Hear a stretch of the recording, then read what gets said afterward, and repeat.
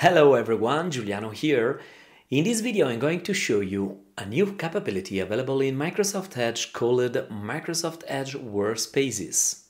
Quite often you share links when you are in a project with your colleagues because you want to just highlight a specific website or a specific content which is relevant for your project. With Microsoft Edge Workspaces, you can share in real time your navigation, your tabs open, so you don't need to send any kind of link. The user and your colleagues will have the same view that you have in real time. Alright, let me show you.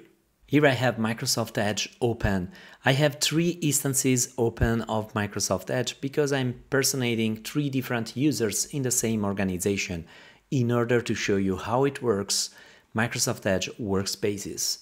Now that I am in the settings, in the search settings, I would like to search Workspaces just to show you the settings that you can set up. In this case, I have the first one, Workspaces. If I click on it, this tells me which is the default workspace for external links.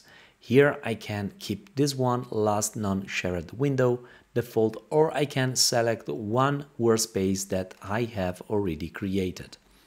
The second important option is this one, show workspaces. This turn on or turn off the icon that you can see here in the upper left corner next to the profile picture. This is the new UI that you are going to see in the future in Microsoft Edge. Alright, it's time to create a first workspace. To do that, as Giuliano, I'm going to click on this icon and then I'm going to create a new workspace.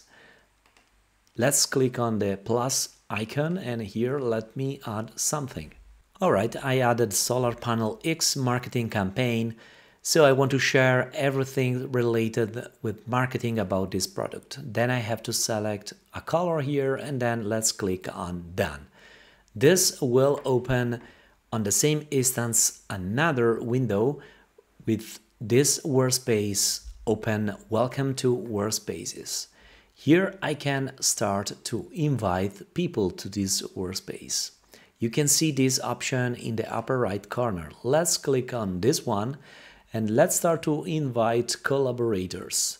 To do that, I can click on this icon and then I can use Outlook, Gmail, or I can just share this link with other. I can add the email to myself, for example, or let me copy this URL. And now what I'm going to do is going back on the first instance, I'm going to open Microsoft Teams. Let's click on the chat and then I'm going to send this link to my colleagues, Adele, Diego, and Nestor. Let's paste this URL and let's send this. Now, the other user can open this URL. Let me go with, in this other instance, I am now impersonating Adele Events, as you can see. Let me open now this workspace. I'm going to paste this URL and then I'm going to press return.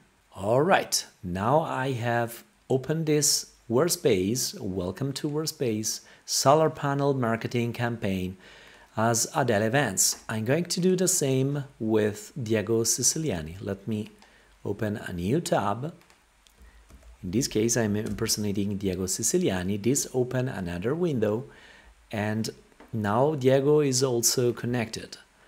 Let's go on Adele Events view, and what I can do here with Adele Events, clicking on this workspace, Solar Panel X, I can edit the workspace, I can invite additional users to this workspace, and then I can leave this workspace. These are the current options. Clicking on the 3 dots, you have additional information about this new capability. I can create, of course, new workspaces, and I can see another one where I am invited and involved, which is called Marketing Project X Campaign.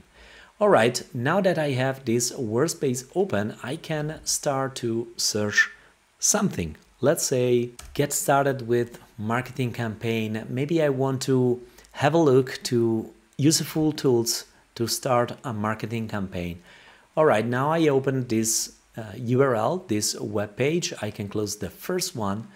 And the interesting thing here is that if I go changing perspective as Giuliano, now I can see that now a new tab has been created by Adele Events. We have the same view, and I can see in the first tab I have now what Adele Events has created.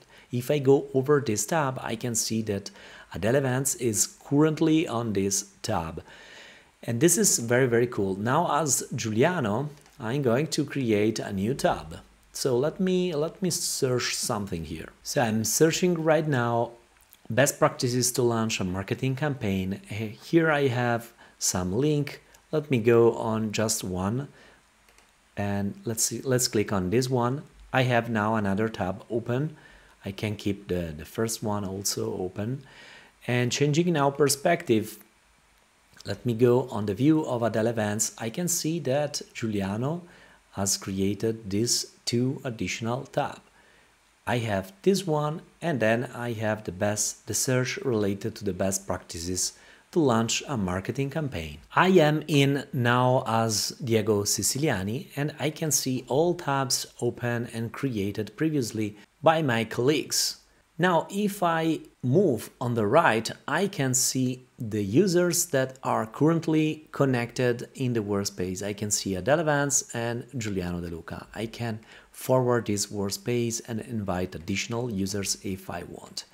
Now, the important thing to know is that if I open another browser instance using another user, for example, let's say Nestor Wilkie, I can see that this icon of Workspaces, it's not visible and available. To turn this on, you have to log in. You have to click here on the drop down, add a new account, sign in to sync data, and now you have to log in with your organization account. I am now logging into Microsoft Edge using the user Nestor Wilkie. I can click on next, on done, and now I should see a new icon showing up, and here we go. Now I have Workspaces available.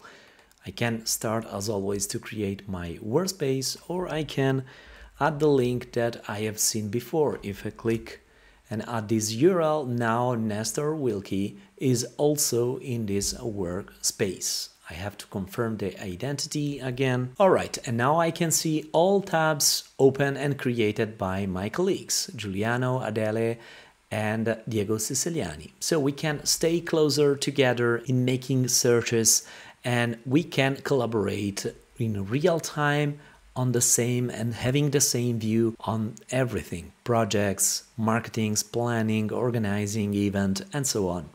All right, we have seen Microsoft Edge Workspaces in action. If you enjoyed this video, please consider to subscribe, like, and add a comment down below. I hope to see you next time. Bye.